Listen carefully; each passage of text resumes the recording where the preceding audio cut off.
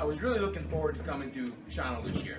You know, not just to wrestle, but there was a very special recognition that I wanted to announce to a whole bunch of wrestling families and stuff like that here at Shawano today. But the good Lord decided that, you know, we're going to have this snowstorm. We had to go plan B.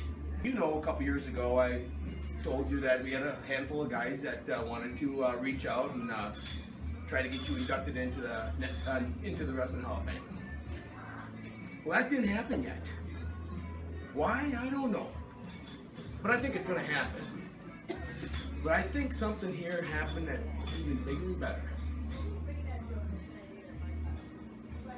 This is the 2017 National Wrestling Hall of Fame inductee for Lifetime Service Award.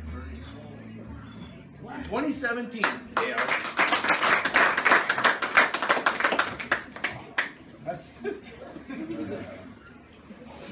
That's crazy.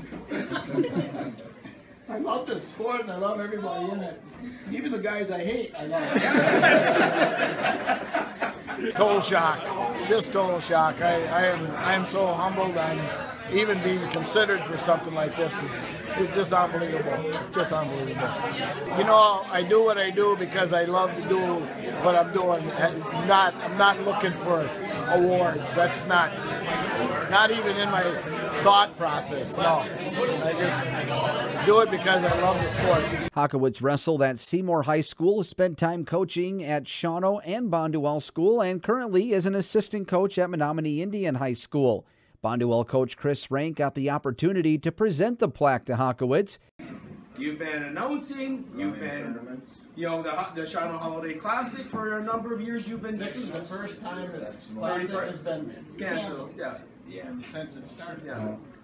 So you were obviously a big part of that, and you've been a big part of helping us in our sectionals.